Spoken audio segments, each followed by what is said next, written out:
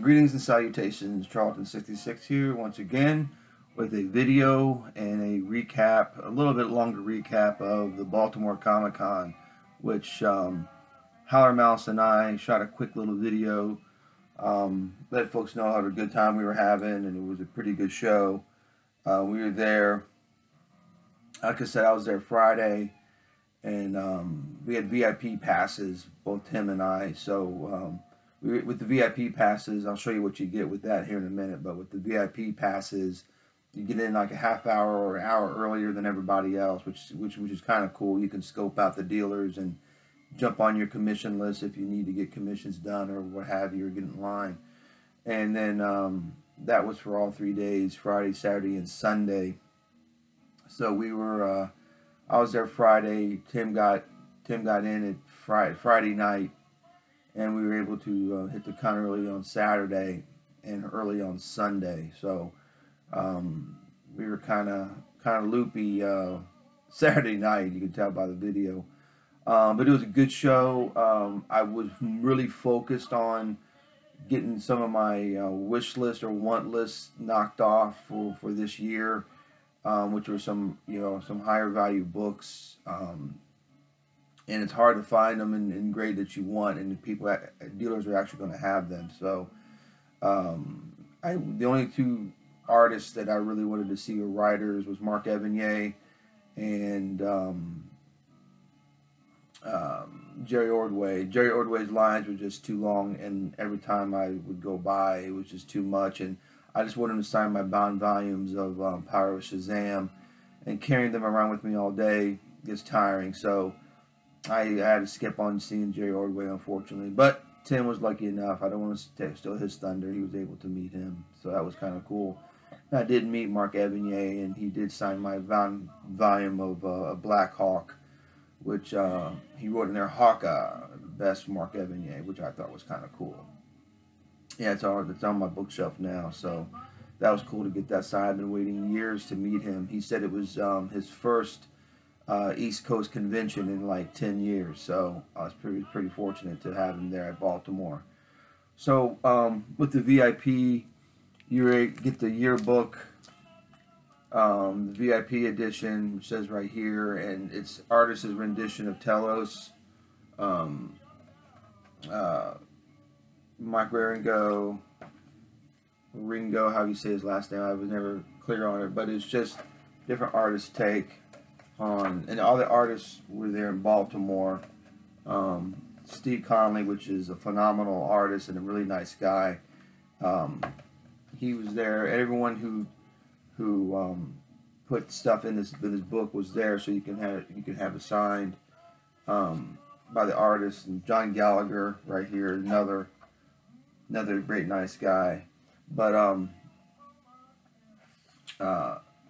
this was part of the giveaway on the VIP package, so that was part of the thing. Oh, this is the program book to Baltimore, to the Comic Con.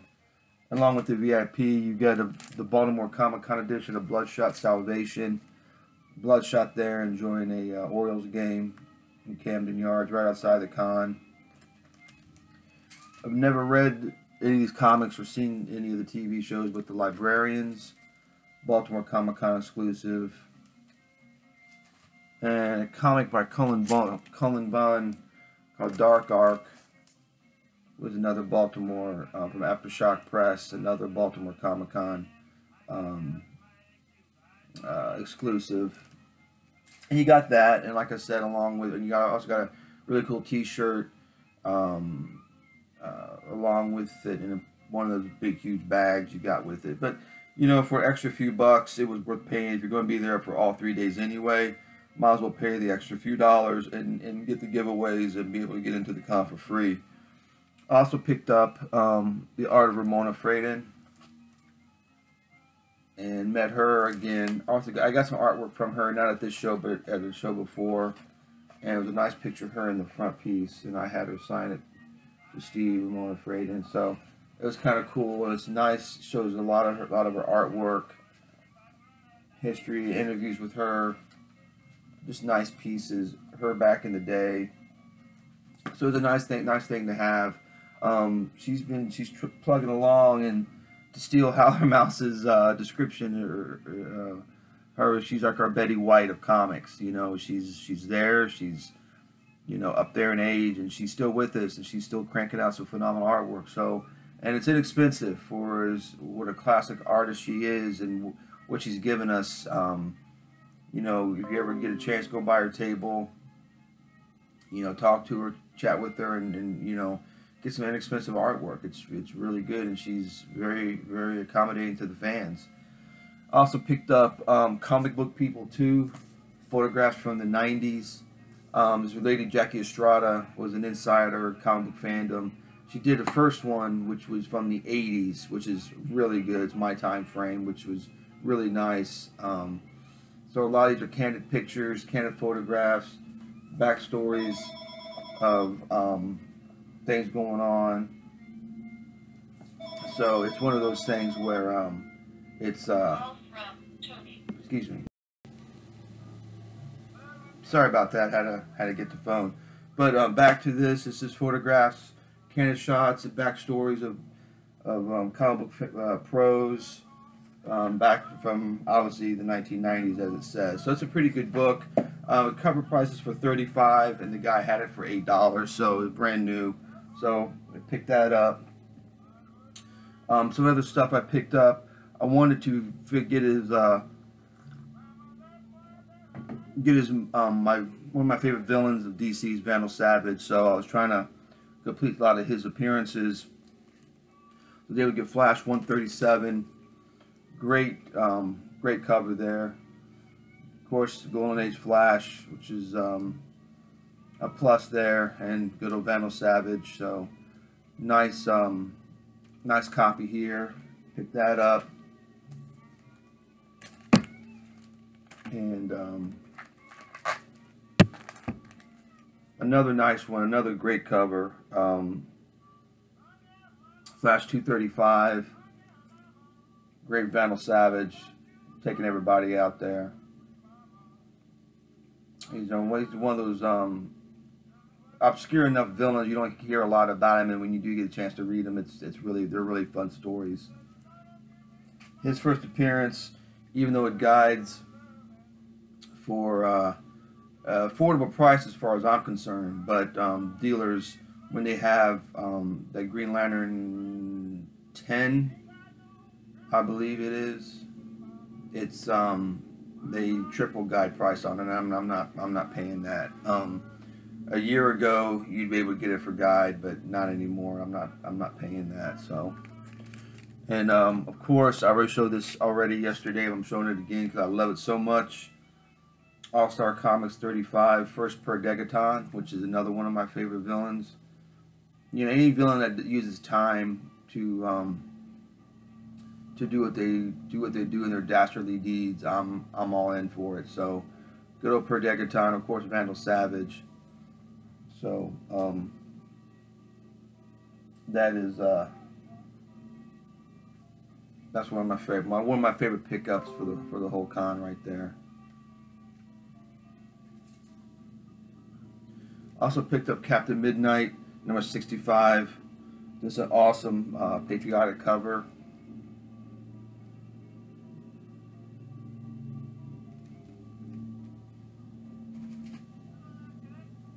And one of my favorite pickups this week, and I broke it out of the slab like I said I was going to, so I can read it. And I don't like slab comics. If I have to buy them slabbed, I will, but the minute I get it home, they come out. Thing number 14, awesome Steve Ditko work. It's graded a 6.0, so pretty happy to have that in my collection. Good old Charlton, 1954.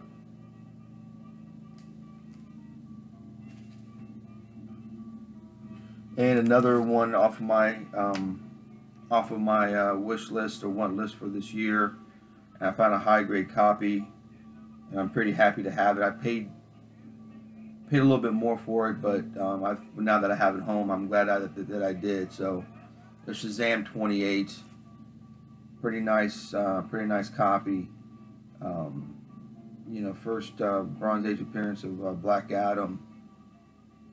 You know, it's hard to find people either keeping them, or it's hard to find in grade that you'd want to have in your collection. But anyway, this is was able to acquire this, which I'm very happy about. Another comic scratched off the list for 2017. That, my All-Star 35, the Shazam and the Thing, 14 made the show for me. I was content. Everything else was icing on the cake. So Tim hooked me up with Black Hawk book 3. And this escaped my radar for some reason. I don't know why. I love Black Hawk. This escaped my radar. And he also hooked me up with Black Hawk number 2. I had him out of order. Sorry about that. Tim hooked me up with that. And the guy I bought the thing from, we were talking about Steve Ditko, we were discussing it, and he gave me some of the newer stuff that Steve Ditko's doing. He just gave this to me with the purchase of the comic that I paid for. All this has some reprints in there, and some of the earlier stuff that Steve Ditko, reprints some of his earlier stuff, and also his newer stuff is in this, and also in this, the Hero Comics by Robin Snyder, helps publish, has Steve Ditko, they together publish this. And he's got a bunch of current stuff still, and this has awesome preliminary pencils in it, it looks just really great. I mean, Steve Ditko's, I think, in his 90s, and he still got it. I mean, look at that. And this is all recent stuff before it's inked. And he does everything himself, inks, letters. So it's pretty darn cool to see that he's still going strong. But again, his Ayn Rand philosophy does bleed. Now again, this story might have been earlier. I've not read the full issue yet, but it might have been. No, it says 2017, so it might be an earlier story. Looking at the clothes they're wearing, but Steve Ditko might be doing that on purpose. So, but that was cool to get. He just gave me both of those issues after I bought that thing from him. I always said haven't bought an Iron Man comic book in probably 20 years, a new Iron Man comic book. I take that back. Yeah, it's been about 20 years since I bought a new Iron Man comic book. But I broke that trend when Steve Conley did an awesome original Iron Man on the cover of the sketch cover. Thought that was very, very cool. And Steve Conley is a great guy. He self-publishes his stuff, and he's got a great taste for the characters and designing his artwork. So I thought that was kind of cool. So I did buy an Iron Man comic book. I've not read it. I'm not going to read it. I just like having this cover with this awesome drawing on the front of it. Also picked up, found Mr. Miracle 1 and 2 at the show. So I was happy to get those. Second issue. I missed out on the first issue. Was happy to get that. Tim hooked me up with Bug number 2. I didn't realize how good this was. I know Mike Allred's doing it. I should have known better, but he showed me this. I'm thumbing through it, and I was taken aback by the DC history that they're pouring into this, and the Blue Beetle's on the cover, and Sandman and Sandy. So I was like, wow, what is going on with this? This is only issue 2, so I got to pick up 1. But Tim let me have this one. I do appreciate it, Tim. I also picked up from the Dynamite booth 2 variant covers for the Shadow. I'm not a big variant guy, but I'm a Shadow guy. So it's one of those things where the different images of the Shadow was better than the newsstand or the one I got in my pull list. So And I had to have one by Michael Kaluta. So Dynamite Booth had both those covers, so I was able to purchase those. There was a black and white version of this, but it doesn't interest me, so I didn't pick up that. Not that much in the variants. There was a guy there, independent publisher, named Chris Kemple, and he did this comic book called The Red Vengeance, which I love the look of the character. And it's a period piece. It's set back in the 50s, and I'm always a sucker for the pulp type of heroes that use their skill and their abilities to get out of stuff and to figure things out without having superpowers. So the Red Vengeance, this is the first issue. I got this from him, which I've not read it yet, but it's the first thing on my list I'm going to read, other than my thing that I picked up. And I got number 2 as well. And I just love the look of these characters. The Shadow Scarab, I mean, how cool is that? And I was able to pick up the original artwork for issue 2. Here's a Red Vengeance image that is on the cover there, that he photoshopped and made smaller to fit on the cover. And there's the Shadow Scarab, which is right there on the cover. So I was able to pick up both those pieces from him, which I was pretty happy with. Shadow Scarab and the Red Vengeance.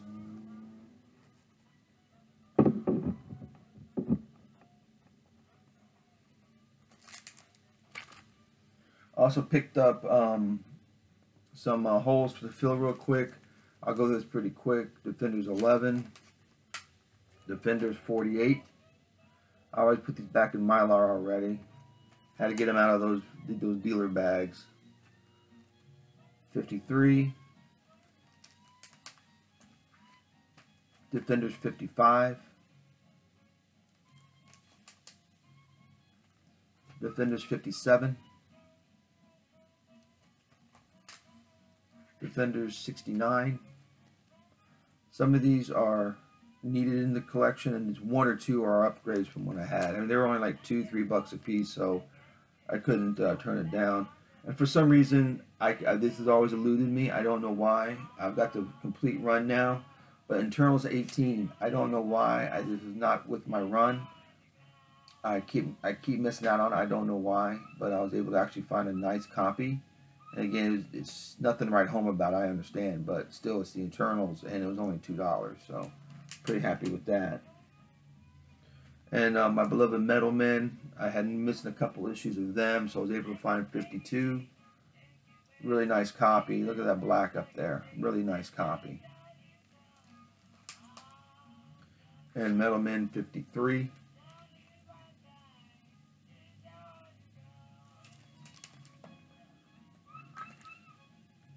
DC Comics presents number 4. The Metal Men, Superman and Metal Men. I have a beat-up copy of this, so this would be an upgrade for me. Great Garcia Lopez artwork in that.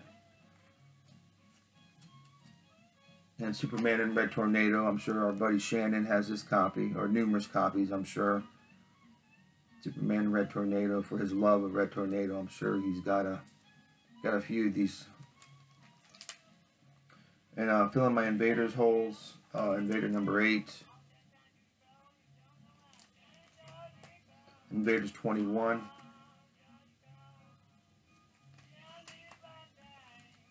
Invaders 24.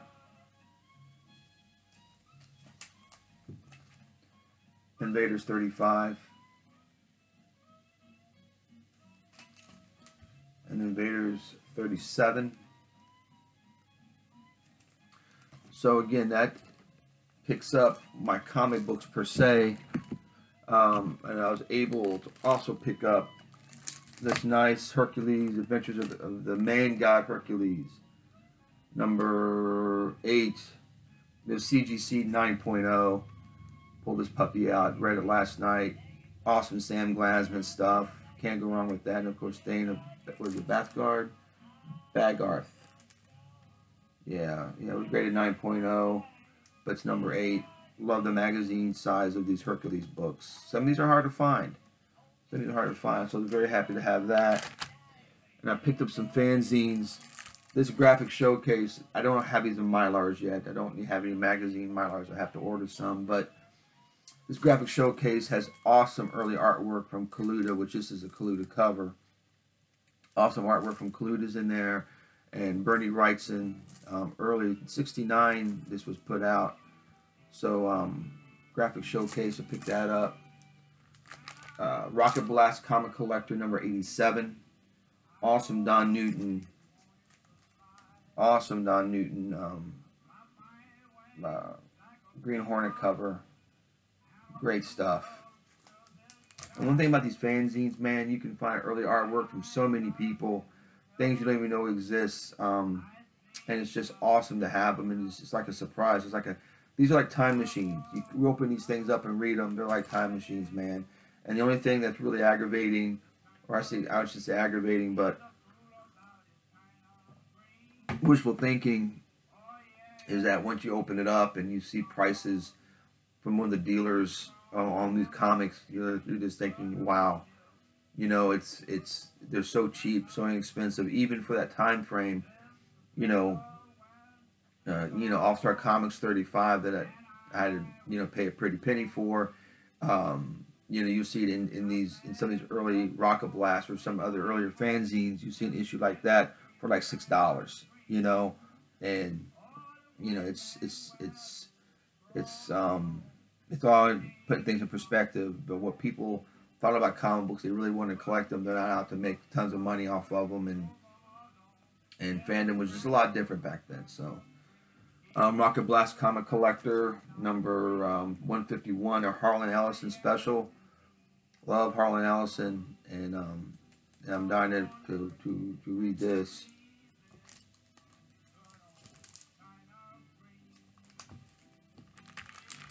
And another great Rocket Blast Comic Collector, awesome Don Newton with the Spy Smasher. Great cover on this Rocket Blast. Love those Golden Age heroes. Excuse me. And this great Steranko cover of the Ray. What a graceful pose, I think is pretty awesome. Comic Crusader number 9. I'd love to meet Steranko one day and get his signature right there. Awesome Steranko signature would be great to have right there. And this great tome, I should say, the All-Star Comics Review, has every listing of All-Star Comics, what it's about, who's in it, what villains appear. Has a checklist of where they appear in Justice League comics, in All-Star Squadron, all these other stuff. Anything had to do with the All-Star characters, the Justice Society, it's in this book. And I'm very happy to have this. It's a good reference material.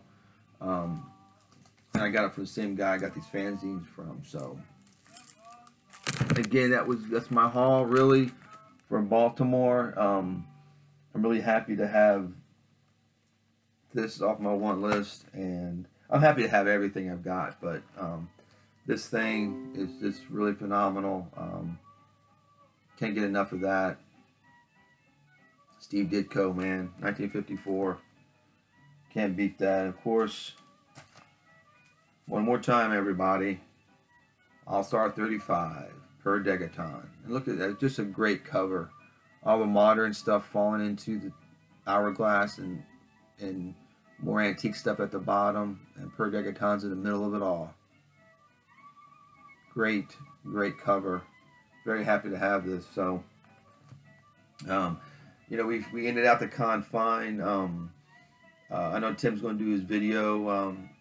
The guy's a beast when it comes to those bins, man. He is a trooper. He goes through them a mile a minute and finds the obscure stuff. I think I need to hire him to find Charlton books for me, to find the obscure Charlton books.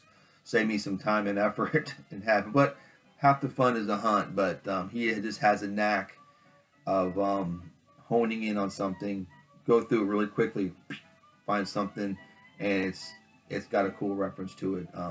He hooked me up with a couple things. I don't want to steal his thunder, so with some death appearances and everything else. But like I said, it was a fun time. We'll do it again next year, hopefully. We'll see how it comes out. It was great meeting Tom Ryan and Comic Core 410. Talking to those guys, it was fun. Knowledgeable individuals, man. The stuff we're talking about, it's obscure things that I just think not too many people know about, and it's refreshing to talk to people who have the same tastes and I can learn something from. So it's really fun. Like a lot of stuff on YouTube and a lot of the channels that I watch, I'm always learning things, man, and it's getting to a point where, you know, I'm jotting stuff down. You know, I'm pausing the video and writing something down to add to my wish list and my want list, and finding something new. So I do take in what everybody talks about. And again, thanks for viewing our video and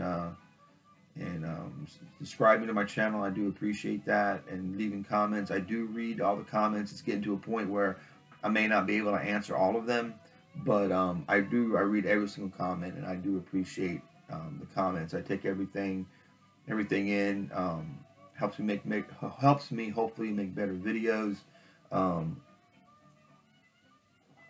just seeing what people have to say and what they think really motivates me to make the videos, and makes me enjoy it even more. So thanks again, guys. I appreciate the comments, the viewing, the subscribing. I do appreciate everything, and talk to you guys soon.